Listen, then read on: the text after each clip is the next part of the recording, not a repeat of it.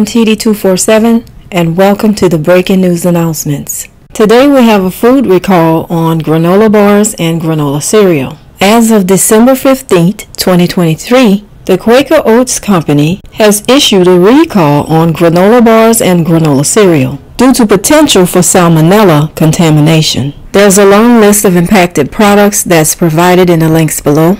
The impacted products were sold throughout the 50 United States, as well as Puerto Rico, Guam, and Saipan. Consumers should check their pantries and discard the products if you have them. Additionally, consumers with any of these products can contact Quaker Consumer Relations at the number listed on the screen. To find out more about what you should do if you have this product, click the links in the description below.